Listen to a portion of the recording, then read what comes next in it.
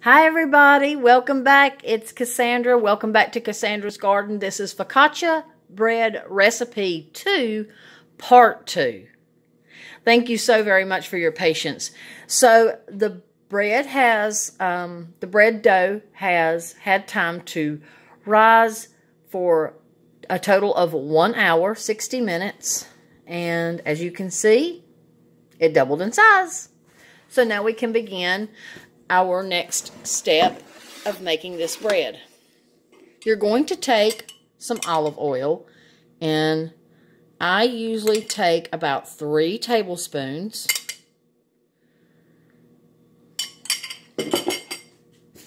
And then I take the paper towel that I had covered on my bowl, and I just generously rub it all around, keeping in mind to oil the sides.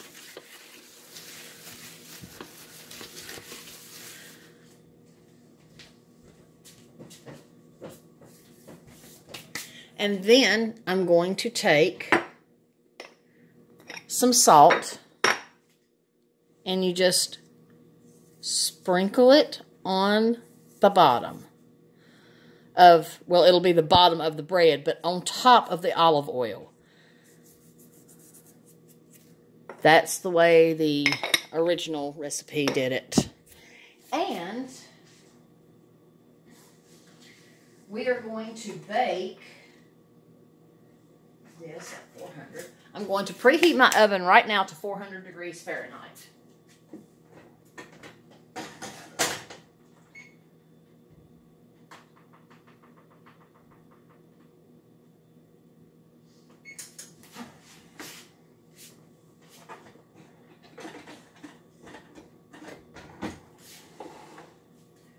Hope you all can forgive me. I'm moving a little slow today because my husband's painting the kitchen. He's repainting it, and I had to move things out of his way, and so my kitchen's a little bit unorganized right now, and it's driving me crazy. I can't wait till he's done. So we oiled our baking sheet. We salted it. Now we're just going to take this oiled dough. We're going to put it on our pan. You don't have to knead it. We've already done that. And you're just going to start pressing. This is the most beautiful dough I think I've ever made in my life. I think I said that in the first focaccia bread video too. It's just a gorgeous, gorgeous dough. And as you press, it naturally just makes this beautiful edge. It's just so beautiful. And this is just a regular size cookie sheet. That's what you normally make focaccia bread on. And see how well it's just so pliable. I love how it's just so pliable. It smells so good, y'all.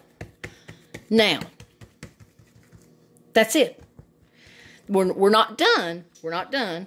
Now, there's a few more parts to this recipe that you're going to see. See, just look. I'm not even doing that on purpose. It just naturally, it just makes this beautiful, rounded outer edge. And I just think it looks so pretty. And just keep patting it. Now, with very clean hands, you're going to take your fingertips and you're going to go boop, boop, boop. Just like that. And we're going to do it again after the second rise. But you're going to go ahead and start dimpling it. Now, keep in mind, you don't go all the way through the bread. Now, that's it for part 2. We are going to let this rise for 30 minutes, and we'll be back.